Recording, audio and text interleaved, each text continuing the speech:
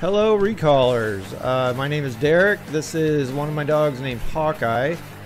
We've been in the recallers program for 2 years now, and what can I say? It's awesome. I love the games. Hawkeye, as you can see, is a reinforcement zone champion.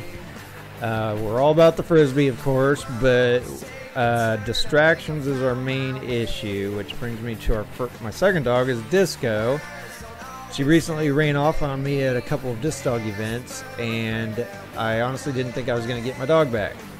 And I blame myself because this past year we got a little lazy with the recallers games and weren't playing as much as we did that first year, and it shows in Disco's behavior. If she gets distracted, she is gone, and I can't stress that enough about how important having a good recall can be. I mean, it can save your dog's life.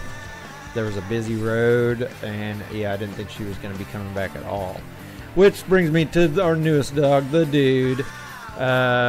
Did the exact same thing. Took him to a disc dog event, and he didn't even know his name at the time because he is a stray that we found, and we let him go off leash. He ran into the woods, and we had 20 people chasing after him and calling his name. I didn't blame the no recall on him for that because he was new. He didn't even know his name, but it was a slap in the face to us that we really need to work on our recaller games and just stick with them, keep reinforcing it in the dogs because it could save your dog's life.